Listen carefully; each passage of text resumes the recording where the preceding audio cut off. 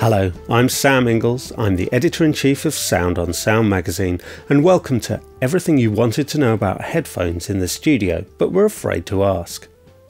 If you're new to music recording, you might be thinking, one pair of headphones is pretty much like any other, isn't it? You've got a little speaker for this ear, little speaker for that ear, band that goes over the top, cable that trips you over. Not much more to know. Well, it's not quite that simple, and in fact you can even get headphones with just one speaker for music recording. So in this video, I'm going to try to answer some of the most commonly asked questions about headphones in the studio, what the different types are, what they're useful for, and what you need to think about when choosing them. Wired or wireless? So you might be thinking, I know, I'll get wireless headphones, then I can use them in the studio and in the bath. Well, it doesn't really work like that, unfortunately. Wireless headphones sound weird, especially if they've got active noise cancelling, they have batteries in that run out, and worst of all, they introduce latency, which is a delay between your computer making the sound and it coming out of the headphones.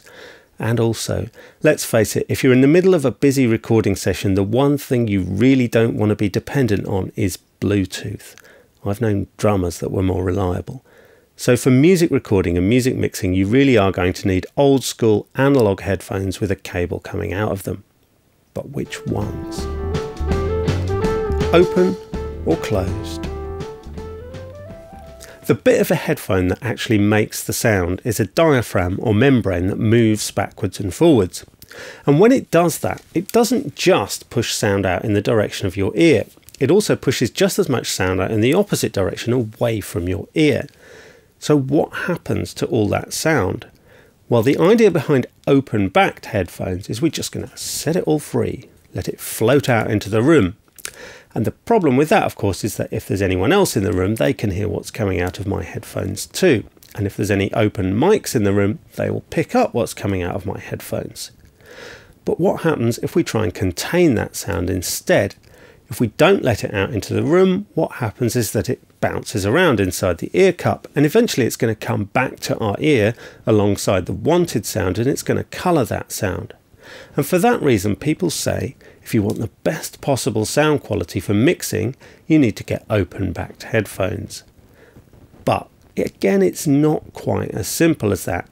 It is true that most bad-sounding headphones are closed-back headphones, but really, that's actually another way of saying that most cheap headphones are closed-back headphones. It's a bit like saying that convertible cars are better than hatchbacks because they never made a convertible mini metro. Actually, maybe they did.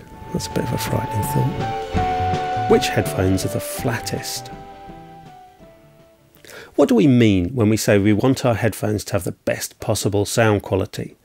I think most of us would take that to mean we want them to have a neutral or flat frequency response. So you might expect to look at the specs and see graphs of frequency response like you get with microphones, and that way you could then just pick the ones with the straightest line. Unfortunately, it doesn't work like that, and one reason for that is that there's actually no standard for measuring headphone frequency response. The frequency response of a pair of headphones doesn't make any sense to measure without someone's head in the way. And everyone's head is slightly different. The frequency response also changes with things like the amount of wear on the ear cups, how they're positioned on the head, how terrible your haircut is, and that sort of thing.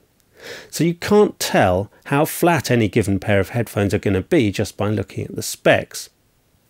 What you can do is investigate headphone correction software. There are a bunch of companies like SonarWorks, D-Sonic, Tone Boosters that specialise in measuring headphones, and they'll supply an EQ curve that corrects them and makes them flat according to their idea of what flat is.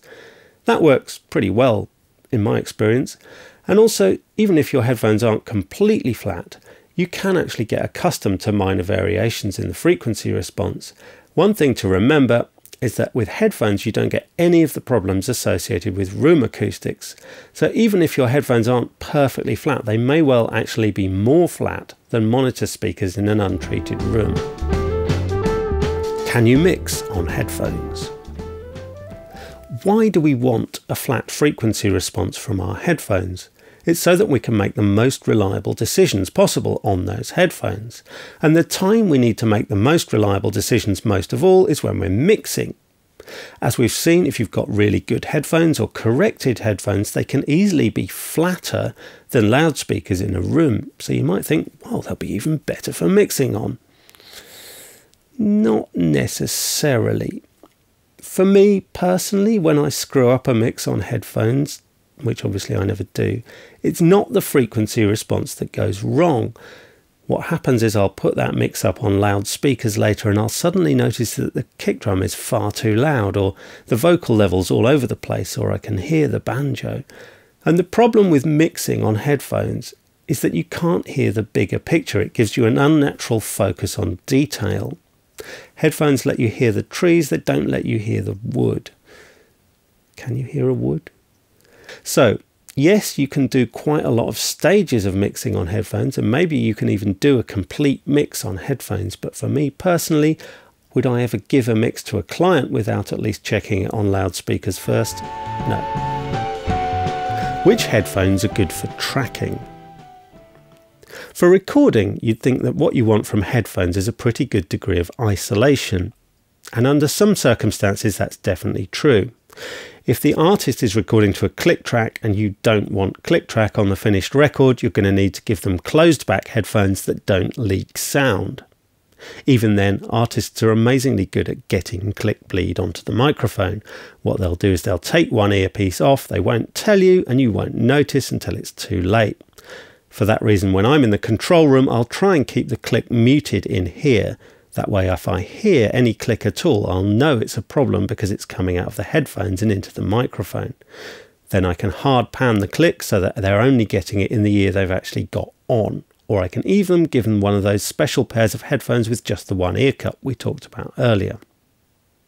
But it is worth thinking about why artists might want to take one earpiece off. And when they do, it's because they're not really comfortable with the isolation that they're getting from the sound in the room. They need to hear what's coming over their headphones, but they also want to hear the sound that they're actually making in its natural form. For that reason, I do actually think there can be a place for open-backed headphones in recording. Because open-backed headphones don't just leak sound outwards, they also leak sound inwards. A good example of where that can work is when you're recording a live band in a room. If you put the guide vocal on open-backed headphones, it's not going to cause a spill problem because it's in the same room as a drum kit and a guitar amp and other really loud things. But it will allow the band to hear themselves much more naturally. Even when you're overdubbing to a backing track, there may well be a case for using open-backed headphones if it gets a better performance out of the artist. A little bit of bleed from the backing track onto the mic might not be such a big problem, might be a price worth paying. One other factor that you need to consider when buying headphones for tracking is reliability.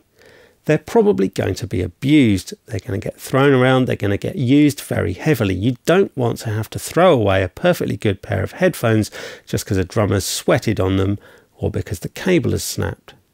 So any good studio headphones will have lots of field replaceable parts. They'll have removable cables, removable ear pads, and all of those things will be available as spares that you can buy to keep your investment going. High or low impedance. If you're using headphones in the studio, one of the key things they need to be able to do is play loud.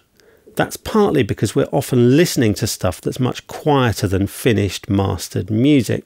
It's partly because they need to be able to keep up with a loud drummer or guitarist in the live room, and it's partly because it's fun. So how do you know whether any given pair of headphones will play loud? Well, you look at the specifications. And two specs are key here. One is the efficiency of a pair of headphones, and the other one is their impedance. In general, what you're looking for is high efficiency and low impedance, or at any rate below 100 ohms or so. So you might be wondering, why does anyone actually make high impedance headphones? What possible use is there for a pair of headphones with a 300 or 600 ohm impedance? And the answer to that is that those are made to cater for very specific circumstances. If you need to give out a large number of headphones, you probably don't want to have a separate headphone amp for each pair of headphones. Instead, what you do is you connect them in groups to a smaller number of headphone amps. And when you connect headphones in parallel, the overall impedance that the headphone amp sees falls according to the number of headphones connected. So it'll actually see a similar sort of impedance as one pair of low impedance headphones. For normal studio use though, in a small studio, stick to high efficiency, low impedance, and you'll be fine. How many pairs of headphones do I need? You might have started watching this video thinking you were only going to need to buy one pair of headphones. If so, I'm sorry, because you've probably realised by now that that may well not be true. In particular, if you ever record a band, you're almost certainly going to need enough headphones for every member of the band to have one. So given that you haven't got an infinite amount of money, what's the best way to use that money when you're buying headphones? Well, I think there's a good argument for spending quite a high proportion of your budget on a single pair of good open-backed headphones. They'll be useful for mixing and for editing, and surprisingly often you can also give them to artists during recording. Then you can spend what's left over getting a collection of cheaper closed-back models that will be useful during band recording. But of course there are many different ways to slice up this particular pie, and it will depend on your own individual circumstances and budget. So thank you for watching. I hope this video has been useful and that it's answered some of your questions about headphones in the studio.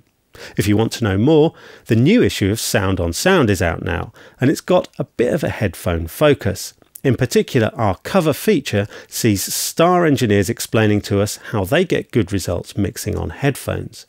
We've also got all the usual reviews, features and workshops, and it's out now. You can read it for free at soundonsound.com. As for me, it only remains for me to answer the most fundamental headphone question of all. Straight or curly? Curly. Curly, surely. Straight. Curly. Straight. Straight. Curly. Straight. Curly. Curly. Definitely curly. Straight. Oh, so they get both.